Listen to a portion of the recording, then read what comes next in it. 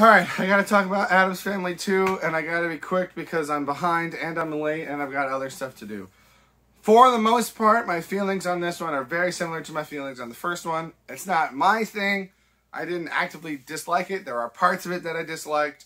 There are parts of it that I did like. Not my thing. But, and I think this happened in the first one too, and I forgot until I went to see the second one. When I'm sitting in that theater with older people, people my age, younger people, kids, parents, grandparents, and that song starts playing, everyone's snapping along.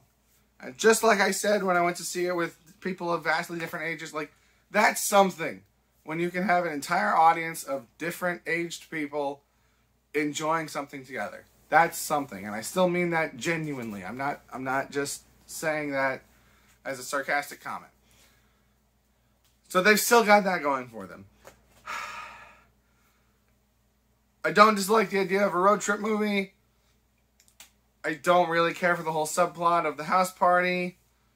They seem to have brought Fester down a little bit in terms of the inappropriateness, which I do appreciate.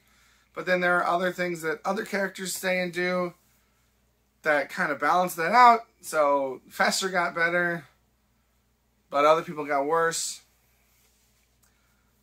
This is what I'm taking away from this movie. There's this recurring plot line that Pugsley can't get a girlfriend throughout the whole movie. And then they have him meet Ophelia. And at the time they meet, the understanding both for the audience and for Pugsley is that she might be his sister. Yet still he finds a romantic attraction to her, which I find kind of disturbing. And then, unless I'm missing something, I believe it's revealed that she's not actually even a girl. She's a pig that has been imbued with girl-like qualities. And when that happened, I was like, wow, that was really weird. Good thing they told us that after we saw that they had a connection to each other. And hopefully most people forgot. But then at the end of the movie, they show them holding hands again. So I'm very confused by that. I'm very disturbed by that. I don't know who approved that decision. And that's all I'm going to say about that. That's my takeaway from this movie, and I don't think that's a good thing.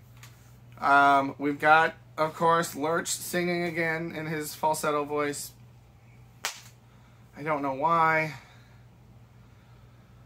They changed up Wednesday's braids. I don't know if those are supposed to be like candlestick style tips or what. Instead of the nooses, which, you know, I get that noose imagery is not always pleasant for people, so I'm okay with that. I got nothing else.